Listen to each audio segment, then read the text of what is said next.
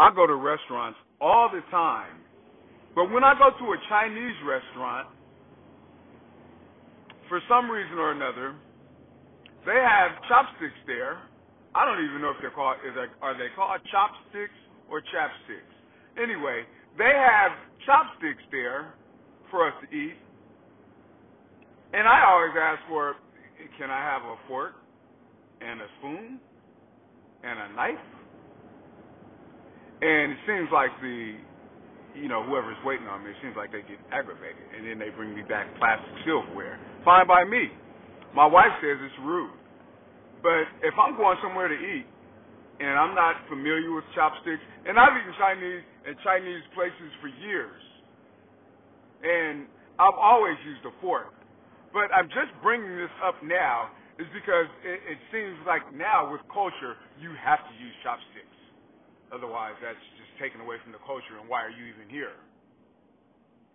Sorry, I'm not struggling with some chopsticks because I don't know how to use them. I'm trying to pick up these noodles and only getting one strand or just a pea out of whatever vegetable I'm eating.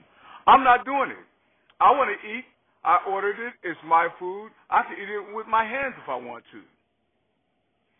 But there's people out there, and I've been to restaurants where people looked at me sideways with an attitude because how dare you eat with a fork in a Chinese restaurant.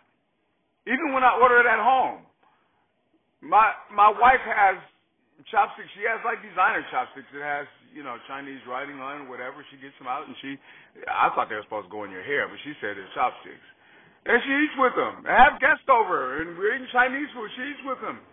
And then he gets a fork and eats all the time. I don't know why he does that. That's so disrespectful. I'm wondering how it's disrespectful. I mean, if someone came over and they started eating pizza and they asked for a knife and a fork to cut their pizza up and eat, hey, eat your pizza however you want to. I wouldn't get mad. Hey, Italian people are going to get disrespected? No, they can care less. At least I think they can care less. All right, soul food. I grew up, my mom eating cornbread and greens, and she's using her hands.